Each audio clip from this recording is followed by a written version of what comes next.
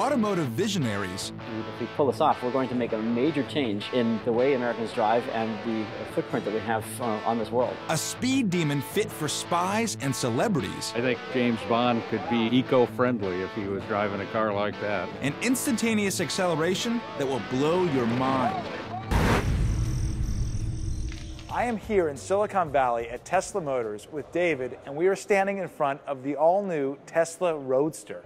Yeah, this is it. This is the electric supercar. It does 0 to 60 in about 4 seconds. It's got a top speed of over 130 miles an hour. Does all that 100% electric with 0 emissions, and it gets over 200 miles on a single charge. Yeah, range has always been the issue with electric cars. This thing gets over 200 miles in one charge. This is really a case where you can have your cake and eat it too. You can have the performance of a Ferrari, but over double the efficiency of a Prius. An electric car like ours uses about half the energy per mile that the best hybrid car uses today. And none of that is oil. So from the perspective of the environment, global warming, carbon footprint, electric cars are the most efficient, the cleanest technology you can choose.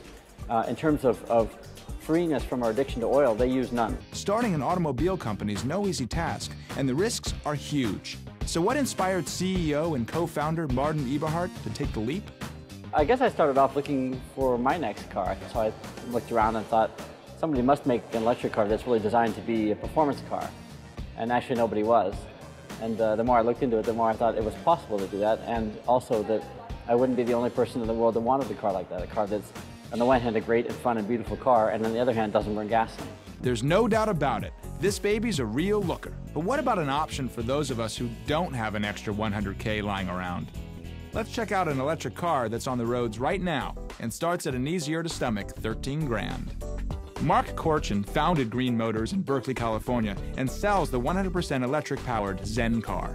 I think of the Zen as the Tesla for the rest of us. There's no special charging station.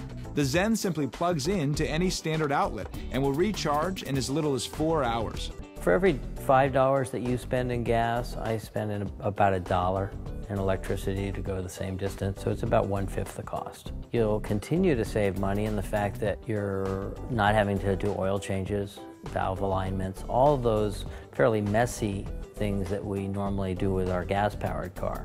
This is a great option to get me around town, but I'm not convinced it'll take care of my need for speed. So let's check back in with Tesla. I still need to get behind the wheel. I've convinced David to let me experience the Roadster firsthand. Riding in the Tesla is an experience like no other. It's gorgeous, virtually silent, and it accelerates like a dream, all without using any gas.